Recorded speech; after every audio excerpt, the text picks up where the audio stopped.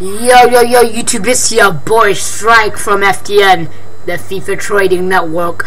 So, before we get into this, please drop a like, drop a subscription. The channel is absolutely amazing so far, and I've got already quite a bit of feedback to go through. Thank you so much for that. But let's get into today's episode, which is, as I promised, which was going to go up on Thursday. Right now for me it's still Tuesday, guys, so yeah, I'm doing some Tuesday recording fiesta, but basically it's still Tuesday for me, and I will be you guys will see this on Thursday, and it is my why my FIFA trading isn't working, episode 2. So basically what I'm going to be doing today is going to be showing you another reason that your FIFA trading is not working, or maybe potentially a way to make it work.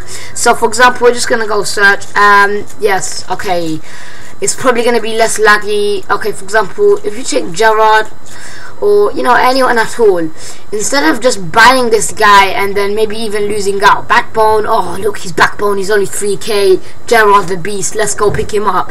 Instead of doing that, what you can do is very simply, just quickly, it doesn't take too long, but use this tool here, the add to transfer target. Then all you have to do is go back, search up the player, for example Pogba. Now you can search him up in, for example, let's say he was a finisher.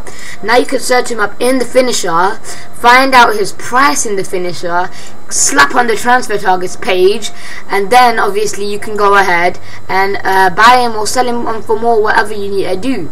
So this method is so simple. Use and abuse the transfer target.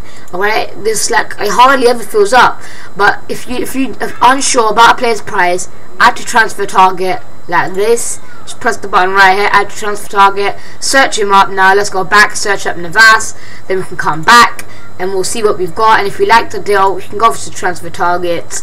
So about all of these other players here, but we can go to Navas, and if it's cheap or it's a good deal, we can bang him on.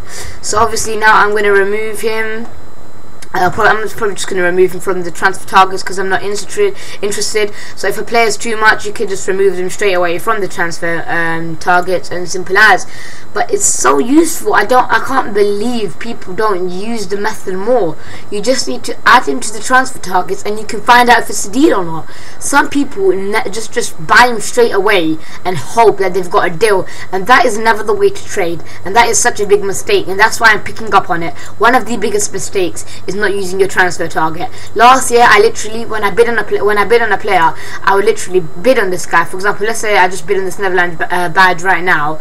Let's say I'll go here, sorry, I would go here, I'll see Valencia, I would bid on him, and I would literally just stand here and would just wait. I would not go on and find some other deals.